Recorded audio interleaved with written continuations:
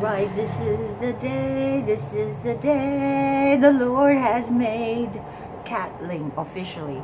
I could never make up my mind one name, but because Gjost Cat, I got the postcard. I know it looks only 6x9, but you can see very clearly it's Big Trouble. That's me in Little China. Meets Raiders of the Lost Ark, because you can see that there is a what? Not the movies, but there's a church in the steeple. So it is what do you call, faith-based comic book superhero. It has never been done, but don't steal it from me. Ah, ha ha ha. The story is in the back. I don't want you to steal it from me, but look, look, look, look. Okay, I want to officially thank Terrence Twain. If that is not a fictitious name, somebody sent me PayPal $100 on my birthday. But damn PayPal, I don't mean damn, but they forgot conveniently to notify me. So I just log into it because I have to pay somebody that bought something from eBay by ink. This costs a lot of ink. $77 was it? You know how they trick you into it, like a free printer, HP, everything is free, but the catch is when you go try to buy the ink cartridge, because you run out, because everything is now all color. There is no separate cartridge, so meaning that you have to buy the 4-color cartridge, which is like $100. And if the black runs out first, because I said I only make copies for legal documents. Thank you very much. Rice Girl has an official distributor. I met the lady. I can tell you her first name, Maria, Eric. They're very nice people and sharp. So hopefully when I go to AFM, Rice Girl, look out for. Well, I guess so. I could promote it. Leo Mark. Anyways, Leo, like Leo, the lion, Leo Mark, and that's the company distribution. Happy if anybody has any Trump tickets, because he was in San Diego checking out that big shiny wall. I have not gone down and seen it, but I saw that Mr. Trump autographed it. I want to go kiss it. It's only because all you lamestream media, everybody has this you know, I guess that should be on a medical term when people go see help. They need help when they have the Trump derangement syndrome. Everything blame Trump. So I'm so happy he was in California. When he sets foot on California, basically we're making a spiritual announcement.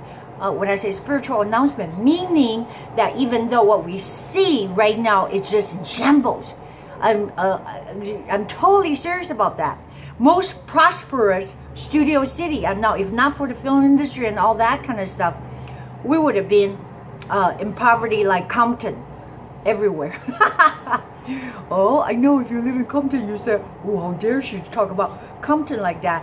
Well, I mean, or Tijuana, I don't know. What do you want me to say? I'm just saying that business or fleeing, when I say fleeing, they cannot make anything work, because business are in business for a profit. Not when the government is like setting so many regulations so that they're taxed to death. Like that Zula bed. If you didn't know, that's like a new furniture service that took over this outdoor patio deck place. Because, you know, I go by every day. I mean, I seen these businesses like on Ventura Boulevard, the most prosperous. It's like the malls of America. The most expensive prime real estate go kaput. Even my gym, seriously, got out of the Ventura and Eureka location, my favorite location. It's a little hole in the wall, but they can't even sustain that.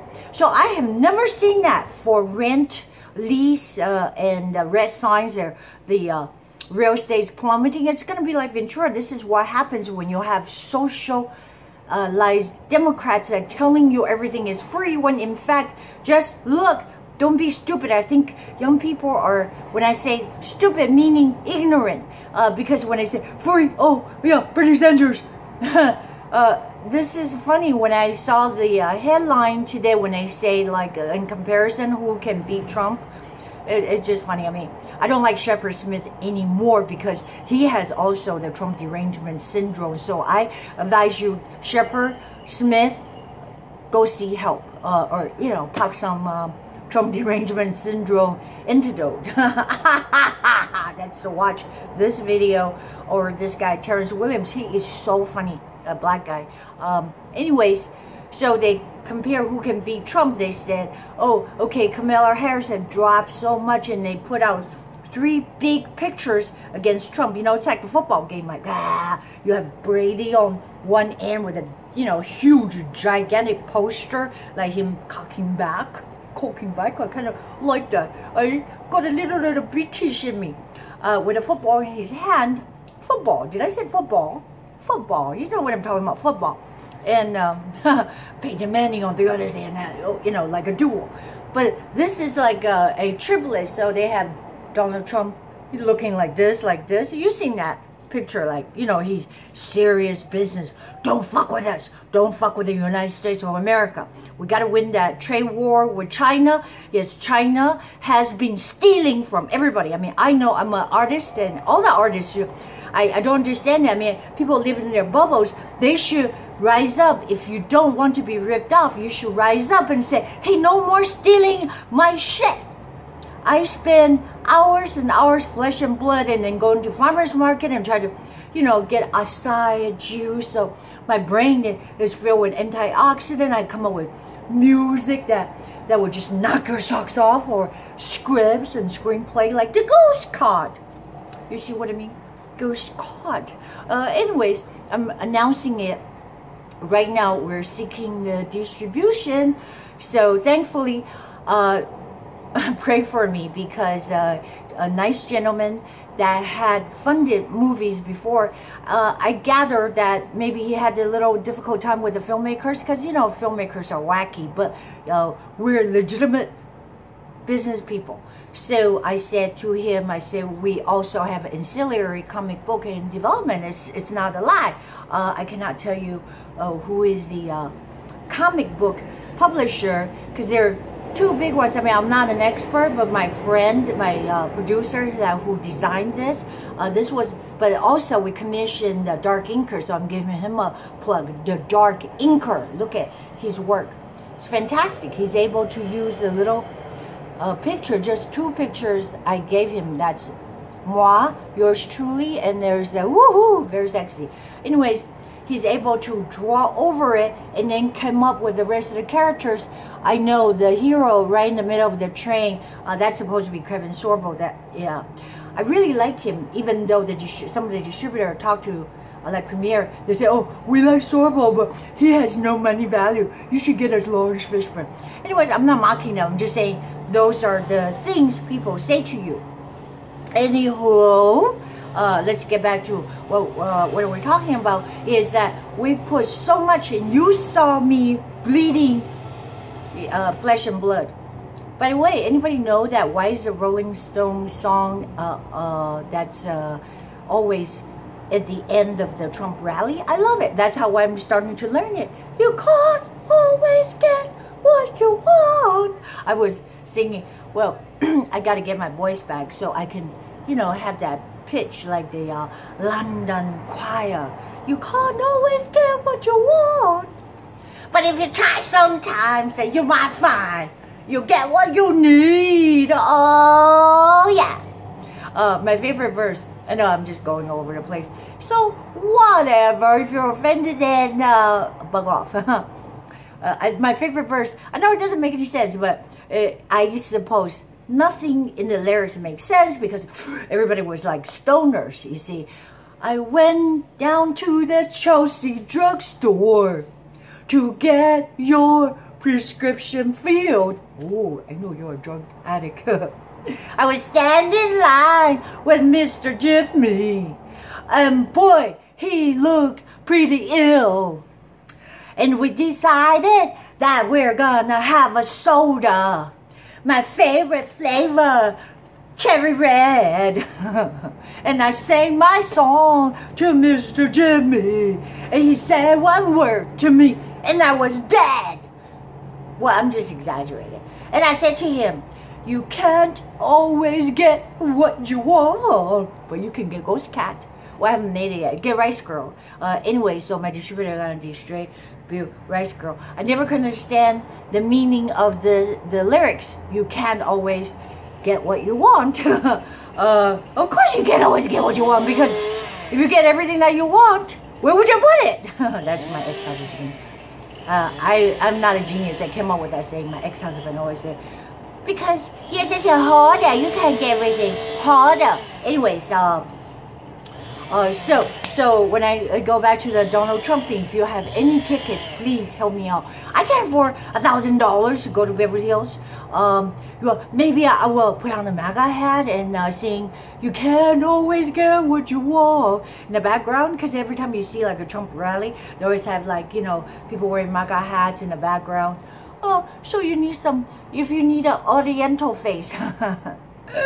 I know you're gonna chastise me because I use the word Oriental. I mean, you know, it was never a problem when I grew up in the Orient. That's the Far East. That's why the word the Orient. And the Oriental Express was not like derogatory. No, everything is fucking derogatory. I cannot look at a brown peach and say it's a brown peach and it's a, oh, you're insulting the peach. No, I am not insulting the peach. I'm insulting you because you insulted me. That's all. I don't have anything else but Gjost Cat. Please click on the link. There's no gimmick. Anyway, so I'm hoping to talk to the distributor. I don't know if anybody knows Rigo, but click on my link, so send me some money. Anyways, it's going to the funds. Going to the funds to make the movie. We already spent like 10 grand developing, so that's our money. Our money, meaning mostly my money. Meaning, well, whatever, you know, cheat, steal, and borrow, or whatever. So don't be knocking on my door and say, I want my money back, because these cost money. Okay, so it takes money to make money. You do not want to, that's why socialism doesn't work, because everybody will expect everything for free, and the stupid government promises to give everything for free only when you so-called buy back arms. It's just confiscation. Confiscate your way, your means to protect, defend yourself when they're cracking down on you, like Hong Kong. Okay, I mean, come on, if you just look around, you'll know. If you want to get a ticket, the government sends you a ticket and wait in line. Just wait in line because it's free. Yeah, so every 70 years you get a pair of shoes. No, I'm serious. I am not joking. When I came, I had nothing. I had nothing. I mean, when I came into the world, I had nothing, but I still don't have anything. Anyways, so that's my point. Go click, check out our poster. And I'm excited with, I guess, the new development with the distributor, and also possibility of the comic book, because this looks like a comic book. We have some panels. I just talked with an artist, Mike Harris. He said he's not, you know, he's not really into comic book drawing. I said, come on, take another look. I discovered this Mike Harris. If you guys know any other artist that's like, how can I say, like Vampirella, Panther type of drawing, please send them our way. Even if you're a student, intern, whatever, we want to hire you. And I am so serious, because I'm a drawer, but I'm not, you know, a comic drawer. So you see what I'm saying? I need a comic drawer. Look on Mike Harris. Anyways, I thought he was great. It's not like, you know, DC, or it's not that type of comic. It's even better. All right, but he said, well, he's not interested in doing comic. That's all. So if you're a comic book artist, I want to hear from you. And I want to hear from you. Please click. What did I say? Clink, clink, that, clink that. I gotta have that throat thing. What do you call the PayPal.me, and that's ceiling777. I will be hearing from you soon, I hope.